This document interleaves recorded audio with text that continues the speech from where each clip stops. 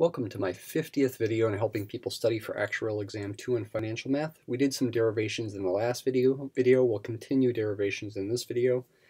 From pages 127 and 128 of the 6th edition of Broverman, we'll be representing symbolically the present and future values of a sequence of n arithmetically increasing payments. In the last video, they were geometrically increasing payments where we kept multiplying the previous payment by the same amount to get the next payment. This time we keep adding the same amount to the previous payment to get the next payment. So suppose we have a series of n periodic payments. First payment of amount 1, and all subsequent payments are 1 more than the previous payment. That's what makes this arithmetic.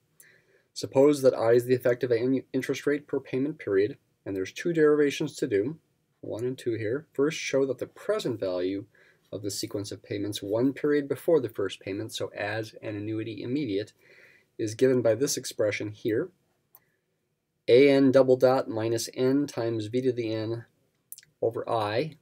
Recall an double dot is the present value of an annuity due with payments of 1, so it's a bit strange.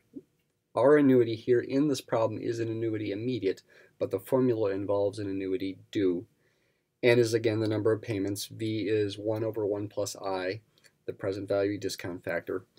This quantity does have a symbol for it, a special symbol. It's denoted by IA sub n.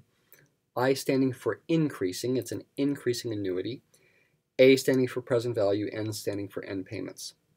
Secondly, show the accumulated or future value of the sequence of payments immediately after the final payment, so again as an annuity immediate, is this expression here, which again involves an annuity due, the future value of an annuity due there, Sn double dot. This is denoted by Is sub n, I again indicating that it's an increasing annuity, S that we are after our future value, and n is the number of payments. So these formulas are a bit strange, but they are true. Think about a timeline here. We've got n periods. We're going to be evaluating the present value 1 period before the first payment, so the present value will be evaluated at time 0 and the first payment of 1 will be at time 1. And then we keep increasing these payments by 1. We have a payment of 2 at time 2, a payment of 3 at time 3, etc., a payment of n at time n. So again, this symbol here, IA sub n, is the symbol for the present value of this annuity. So I can say IA sub n as a series would be, well, take the 1 and discount it back by 1 period, so its present value is v, where again v is the reciprocal of 1 plus I. Take the 2 and discount it backwards by 2 periods, its present value is 2v squared. The 3 gets discounted by 3 periods, its present value is 3v cubed, etc. The n minus first payment of n minus 1 goes back n minus 1 periods, and the last payment of n goes back by n periods. Right? So as a series, as a finite series, this would represent the present value. We'd like a closed form formula for it. Turns out to equal this in the end. That would be simpler to use. Finding that formula, deriving that, is a bit tricky. Here's the trick. Multiply both sides of this series by 1 plus I, where again, v is the reciprocal of 1 plus I. Let me put the answer up here. 1 plus I times IA sub n. What happens when you multiply v by 1 plus I? Well, you get 1. What happens when you multiply 2v squared by 1 plus I? You get 2v. When you multiply 3v cubed by 1 plus I, you get 3v squared, etc. Your next term would be 4v cubed. When you multiply n minus 1 times v to the n minus 1 by 1 plus I, you'll get a plus n minus 1 v to the n minus 2.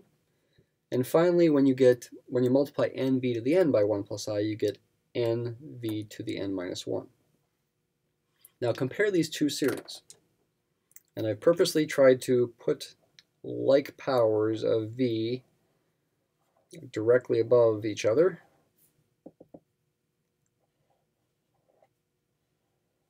what do you see? You see a nice relationship between these, and in fact, if you subtracted the bottom series from the top, you get not complete cancellation, but partial cancellation. That might be a nice kind of partial cancellation.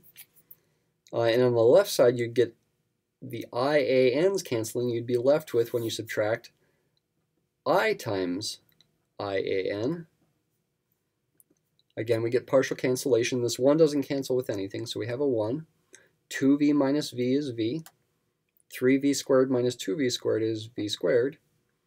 4v cubed minus 3v cubed is v cubed, etc. We'll get a v to the n minus 2 and a v to the n minus 1. Ignore that. And now subtract nv to the n. You see this starting to come into shape here to get the final answer. We are going to divide both sides by I. Here we see an nv to the n. Is this thing that's left over here, is that an double dot? The answer is yes, it is. Divide both sides by I. This thing right here is the same as an double dot. It's got n payments of 1 that are being discounted, and the present value is being found immediately right before that first payment, which actually means it's an annuity due, not an annuity immediate. Its present value is an double dot, and we also have the minus nv to the n, and we divide it by I.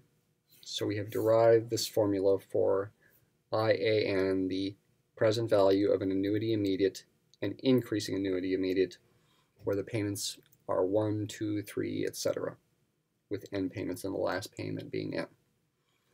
We can do a similar derivation for the accumulated value to get this, but it's almost always easier to use what we've just done.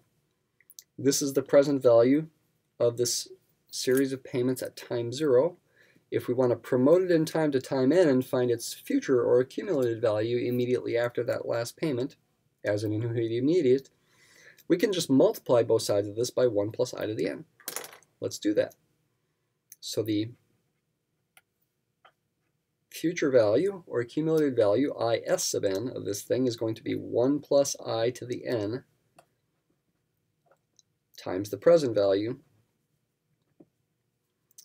And when you multiply 1 plus I to the n times this fraction, it goes through the top. So you get 1 plus I to the n times an double dot minus nv to the n times 1 plus I to the n. You're going to get complete cancellation to 1. So that simplifies to an n. The bottom stays the same. And this thing is Sn double dot, the future value of an annuity due with payments of 1 and payments of 1 for each period. So we have now derived the second equation. Okay, so we're going to make use of these equations in coming videos to solve practical problems.